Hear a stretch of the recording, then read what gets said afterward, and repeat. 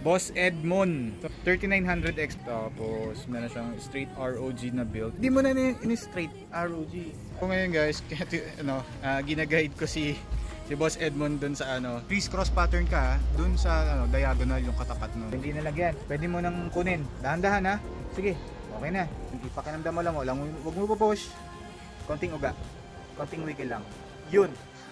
Alright guys, so what's up? Xtian here. I'm back again with another video. So today's episode of subscriber build, this is a 70,000 na budget na ROG na gaming PC featuring the Ryzen 5 na 3600 and yung ROG Strix na gaming na Radeon RX 5700 XT. Ayan guys, a lot of you request nito yung ROG na custom card ni ROG. Ayan, so guys, malalaman natin yung temperature, benchmark, and yung mamaya, yung performance itong lahat ng build nito. Okay, so yung build din, yung build log, and makikita nyo kung paano ko siya i-build mamaya. Okay, so ang may-ari po nito guys, si Jerry. Ayan guys, so baka natatandaan nyo yung nagpa-build po sa akin ng 250,000 na ROG. So he's a ROG na fanboy. Ayan, this is a ROG. He wants ROG na naman.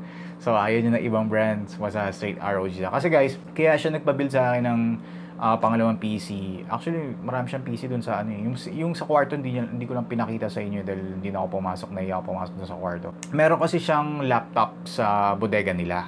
Actually ito, sa bodega ilalagay. Okay. So medyo disappointed siya dun sa performance ng laptop. Nag-overheat daw. Tapos yan guys, sa ROG Z version. Ewan ko magkano bilhin niya dun sa laptop na yun. Tapos ayun, ang sinabi niya sa akin, Christian, gusto ko ng desktop na ilalagay dun sa bodega ko. So i-dispose niya na yung laptop na siguro. Ayan. So ayan, magpapabuild siya ulit sa akin. So sabi niya sa akin, gusto ko lang 32GB na RAM, tapos ROG, tapos ikaw nang bahala sa iba. Sabi, okay, sige. Tapos sabi ko, budget wala namang problema. Then kinotan ko siya, hindi lalagpas ng 100,000 guys, basta mga below 100,000 lang, yun lang yung gusto niya. Okay, so kinotan ko siya nung unang kinot ko sa kanya is 9400F na Intel, kasi mas preferred ni Jerry yung Intel. Bakit ako nag Ryzen? Kasi guys, hindi available yung B360i na Strix. So ang available po itong B450i na mini-ITX na board, kaya nag Ryzen po kami. Tapos yun, sabi ko sa kanya, kung sa bodega mo man lang ilalagay, mag mini-ITX ka na, sabi niya. Tapos sabi ko, in-explain ko sa kanya, ano yung itsura, ano yung kakalabasan, nag-send ako ng picture, mga ganito. Ito kakalabasan ng build mo, ganito itsura, ganyan, may RGB, kasi he wants din RGB. So yun, tapos sabi niya, sige, okay, approve na yan. So ito yung kinalabasan guys. Ito yung mga parts na napili namin. Mamaya guys, makikita nyo nga yung benchmark nito after ko ipakita ko sa inyo mga parts. Hindi ko na papakita lahat guys ha, kasi itong case is na build ko na So binili ko lang siya ulit kasi meron siyang RGB na built-in dun sa case na. Gusto ni Jerry yung may RGB, kaya ito po yung napili kong case. Ayan. Color black yung napili namin. Last time ang binuild ko ata yun sa 100,000 na build is color white. Tapos guys, this is a A1 plus, InWin A1 plus. So meaning pag may plus, ibig sabihin addressable RGB na siya. Okay, so yung board supported po ng addressable. Mamaya ipapakita ko sa inyo. Yung guys, to be exact is nasa 70, umabot siya ng 74. Kaya siya nag-74 kasi 32GB. Pero kung gagayahin nyo itong build na to, ang gawin nyo na lang is 16GB. Aabot lang siya ng mga 69, ganun, 70,000. Kasi yung RAM, magkano yung RAM? Nasa around, mga 11,000 yung RAM. Kasi pag 16GB lang, mga nasa around 7,000 lang. So, may 4,000 na diba? So, yun. Kaya ginawa ko na ng 70,000 dun sa title ng video. Okay? Yun guys, ang gagawin ko is pakita ko lang sa inyo ng mabilis. Hindi ko na i-unbox lahat guys kasi medyo familiar na kayo dito sa mga case. Papakita ko lang sa inyo yung board. Quick lang dun sa sa mga napili kong parts and yung Strix na na ROG Strix na Radeon RX 5700 XT. Ito yung mga parts for the processor, Ryzen 5 na 3600, tapos i-prepare natin siya ng 5700 XT na Radeon RX, so 8GB na Gen 4 PCIe or Sync. Yan, matutuwa si Jerry nito, RGB na naman. ROG Strix na B450i na gaming, this is a mini-ITX. Updated na yung BIOS na to guys, pina-update ko na sa store para kasi kinabahan ako last time, nag-update ako ng board. Shit, After ko mag-update ng BIOS guys, bumigay yung kuryente namin. Parang, wala pa naman ako dito sa sa bahay. So, tanggalin ko lang tong board. Sobrang liit. Pakita ko lang sa inyo to. Ayan, ito po yung board guys. So, meron siyang addressable RGB dito. Ayan, makikita nyo. Tapos, M.2. Isa lang naman yung gusto na 1TB na hard drive lang naman yung trip niya guys. Hindi na siya nag-add ng ano. That's the board. Guys, nagpa-add nga pala siya ng ano, RG Pujo, tapos ROGI. Ito po yung webcam. Sabi niya, Christian, pa-add mo nga ako nito. Kasi nakita niya ata bago. So, tapos nag-add din pala ako ng ano guys, bottom mounted. Hindi ko na ginawang RGB kasi ito nga pala yung case. Chacheng. It's a InWin A1 Plus.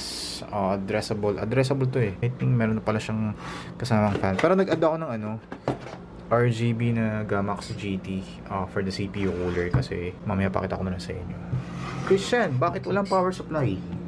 Nakalimutan mo ata yung power supply. Oo nga guys, nakalimutan ko. Hindi, joke lang. Meron na siyang power supply built-in. Ayan, kasama na po dun sa InWin. This is a 650 watts na yung kasama. Shit, may hirapan na naman ako ito. So kaya hindi ako nag-decide na ako na hindi na lang mag RGB na fan. Static na lang, dalawa, tapos sa bottom kasi may RGB na dito, 'di ba? Sayang din naman kung maglalagay ako doon may ilaw na dito, parang mawawala ng saysay yung doon. Tapos meron ditong RGB na InWin fan. Dalawa po siya. Ayan. So makita nyo, it's addressable yan. Makikita natin. Yes, addressable nga. 3-pin. Kita ako na kaagad guys. Ayan. So, meron siyang Qi charging dito pag naglagay kayo ng testing natin yan mamaya. So, that's the case. Sobrang liit lang. Tapos, check natin tong GPU guys kung makikita nyo dito for the GPU. Unboxing natin ng konti, then isang mabilis na lang. So guys, tinest fit ko kanina, kinabahan ako, kala ko di kasya. Ngayon, paano siya pagkasyahin? So mangyayari kasi, asa na ba yun? Ito yung fan. So meron siyang dito. Mangyayari kasi kanina, hindi nyo malalagay ng naka-install yung fans. Dati is 1070 Ti yung nilagay ko na ROG Strix. Ngayon, chinek ko yung length niya, compare ko. Extend lang to ng konti ng 0.7 centimeters, tama, yes, cm. Yung length lang ni in-extend lang kasi dito sa may custom card. So yeah, ang ganda ng PCB. Uy, nilagyan nilang cutout dito. Post ROG triple fan design. 1TB na SSD, crucial yung brand na pinili ko. Tapos for the RAM, this is a 32GB na 3200 na megahertz. And Tforce Delta, lagi kong pinipili itong RAM na to kasi yun lang yung palaging available dun sa Tsaka mura siya guys. Tsaka subukan na yan. Hindi ako nagkakaroon ng issue at sana wag kang magkaroon ng issue dito pag nababati, ganun, diba? Ayan, so there you have it guys. I-build ko muna to ng mabilisan, tapos ayun, at sana hindi mahirapan, masakit sa kamay to. Timelapse build ko na lang, hintayin nyo yung build. Tapos after nung timelapse build, share ko yung build experience ko building this A1. Okay, kalasin ko muna, then build ko muna to. Benchmark tayo mamaya, malaman yung performance to, temperature, and yung noise level. Check natin guys kung medyo maingay ito.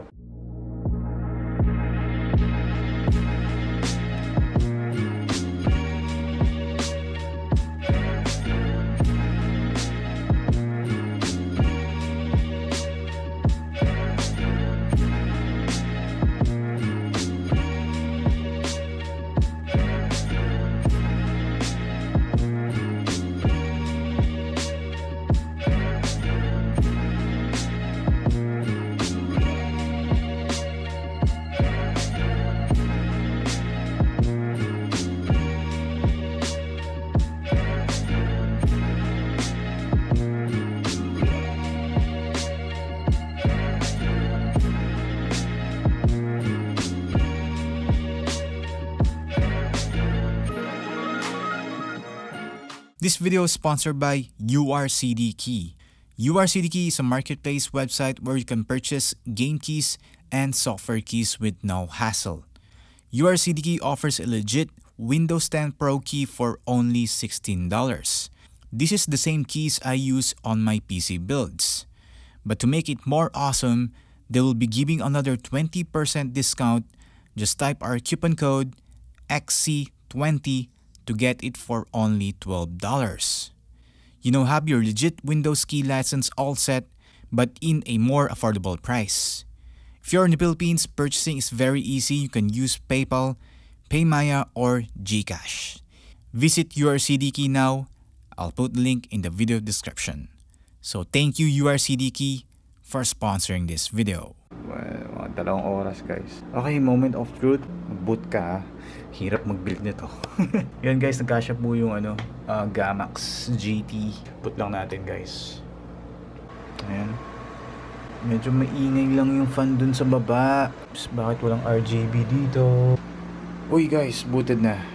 Alright, so wait lang. F1 natin. Oh, nice. Booted.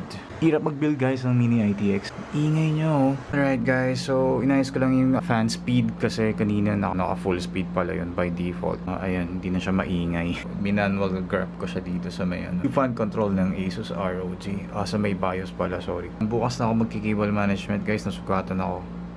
Mini-ITX medyo tight yung mga kaya hindi may iwasan. Kung magkakabit kayo ng fan dito, ang tip ko lang guys, dapat PWM. So, pag binili nyo tong A1 Plus, meron na siyang kasamang dalawa, exhaust, tsaka dito, exhaust. Pwede pala kayo mag-mount ng 120mm na radiator dito guys, checking clearance. So, hindi naman naiipit or hindi na pupush yung RAM dito. Ang ginawa ko is hinuli ko yung ito bago ko kinabit lahat. Guys, tip ko rin pala, if bibili nyo tong case na to, always check the dimension of the video card. So yun, medyo kinabahan ako din. Kasi last time is GTX 1070 yung nilagay ko dyan eh. Parang floating yung effect yung nangyayari. Ayan pansin nyo, parang lumulutang yung effect ng RGB. Alright guys, benchmark na tayo. Dito tayo sa Windows, in-enable po yung PBO. Sinet ko din yung RAM, XMP profile po siya. Ayan, kanina. So yan guys, naririnig nyo guys nag-kick in na yung fan sa system, medyo malakas na po. So check natin yung guys, temperature for the Okay, ngayon guys is nasa 72 degrees Celsius na siya. Okay, nagbo-boost po yung Ryzen 5 3600 to 4.1 gigahertz po. So yan, skip ko na to guys. So currently 73 degrees Celsius, nag-max siya ng 74. Right, so ang score po na nakuha ko is 3497. Ulit ako, nag-run ulit ako kanina is 3497. Ngayon po is naging 3531. So first game is Far Cry 5. I will test all the game guys at 1440p reso. Test natin benchmark. Ultra po yung settings. Ayan yung preset. Starting na yung benchmark Far Cry 5. Medyo malakas guys, baka hindi nyo ako marinig Ayan, so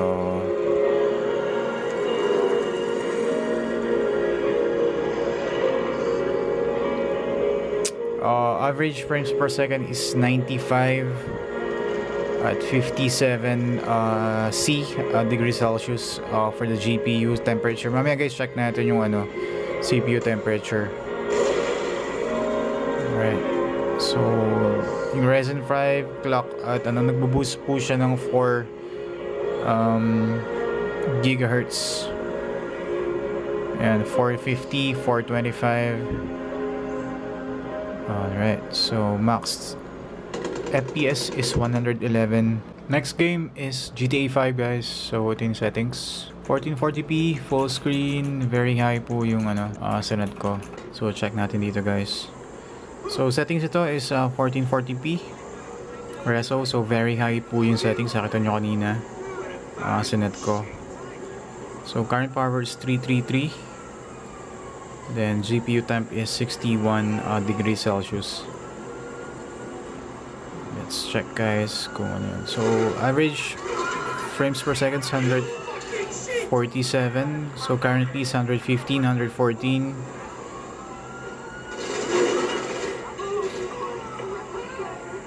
125, 130. So average is 144.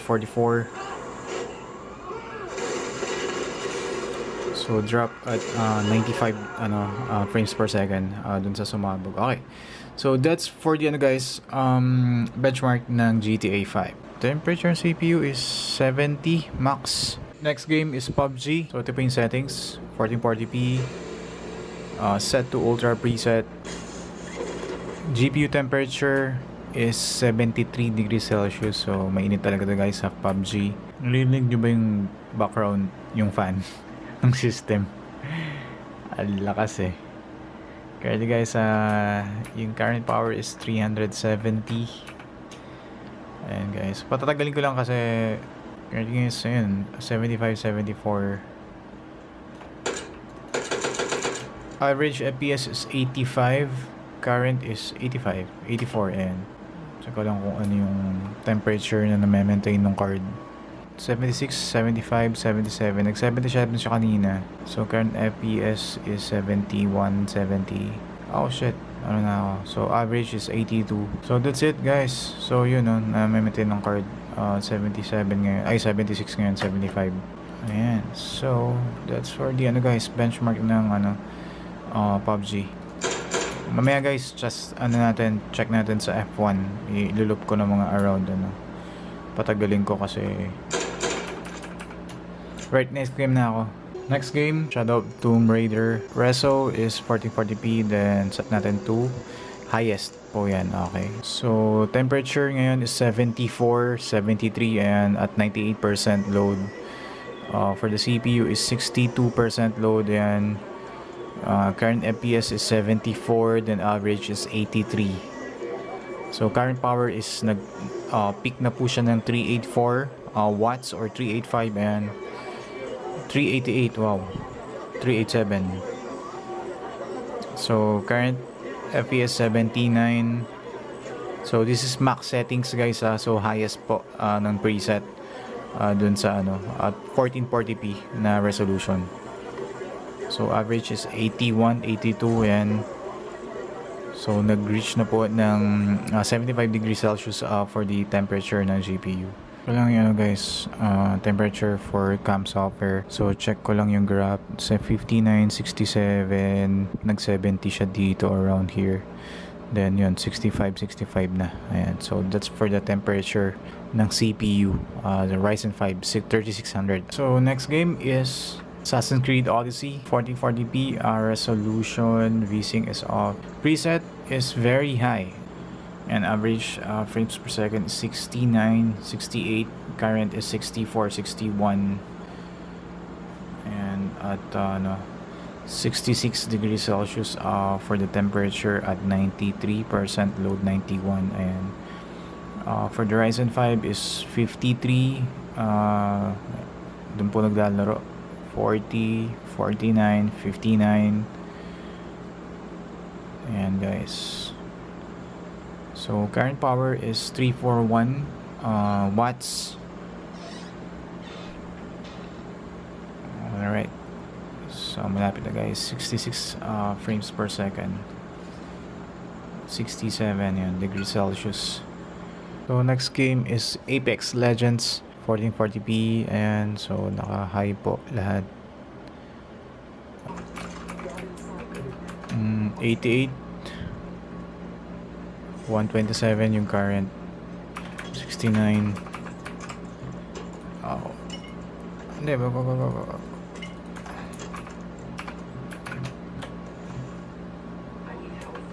94. Uy, bakit? 144. Kalaban ba yun? Akala ko kalaban. 72 degrees Celsius guys, for the GPU temp. Okay. Yun. Saan?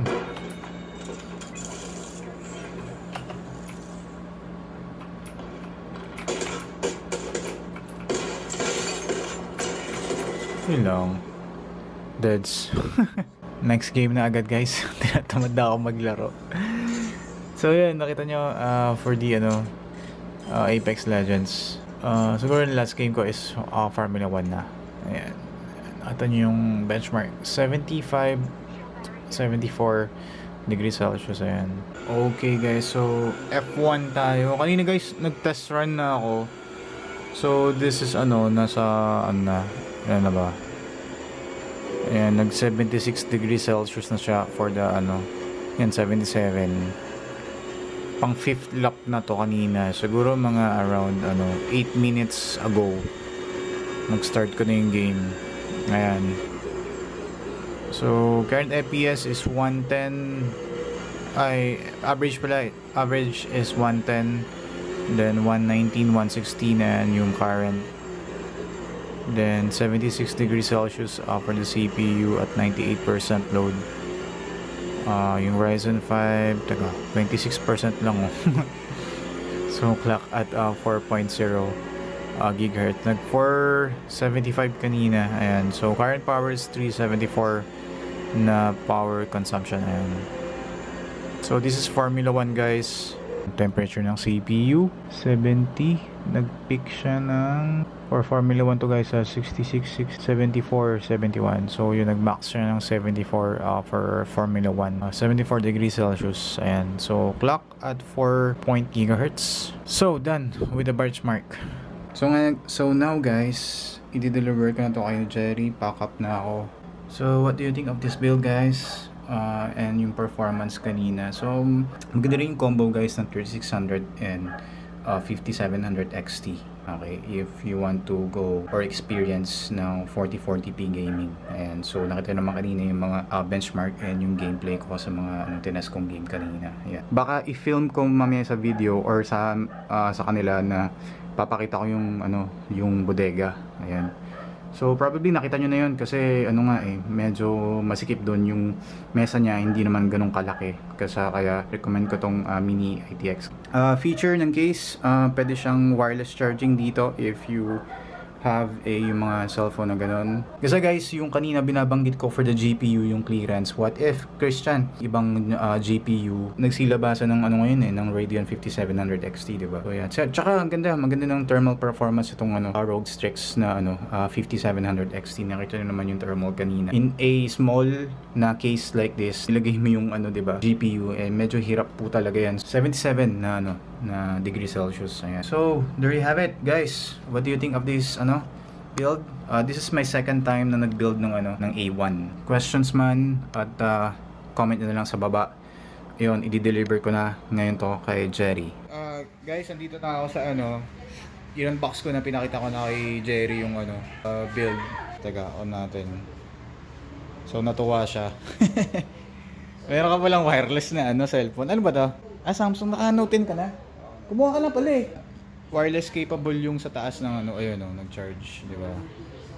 So natuwa si Jerry, boss. Okay.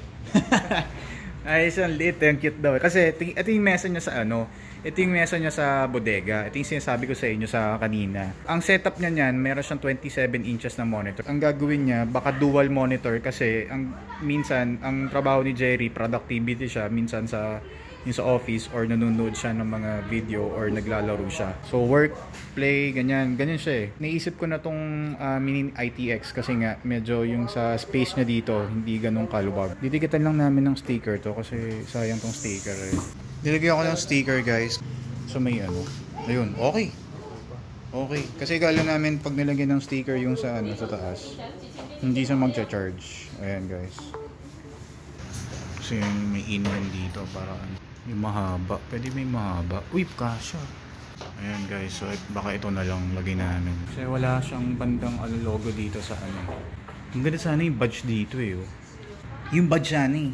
Nasa formula mo. Yung sa box. Hanapin lang namin yung badge guys. Kasi mas maganda yung badge dito eh. Naka parang emblem. Ito guys yung sa formula. Yung badge. Dapat bagay dito sa harap. Ayan o. Sa gitna ako na lang siya ilalagay. Kasi para siyang may kumiki ng ayun o.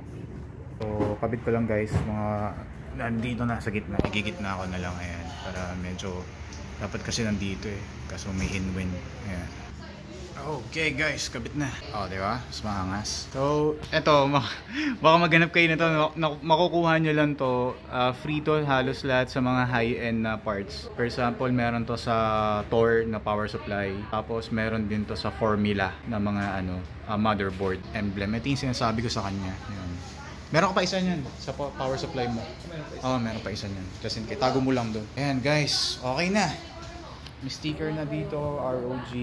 Ang price ko dito is 70,000 for 16GB yun. Pagka kunwari gusto nyong sundin sa 32GB, ayun, mag-add kayo ng cost. Alright guys, okay na. Done na ako dito. Guys, yung 25,000 na sa Intel-based system, napili ko isang Core i3. This is the Cooler Master MWE 550 For the GPU guys, ito yung nakakuha ko. It's a Zotac Gaming GeForce GTX 1650. This is a 250GB na Delta Tforce na RGB. Mabili kong motherboard is the Prime H310 M-E. Actually, ginagamit ko naman yun. Ito ating ginamit ko last time eh.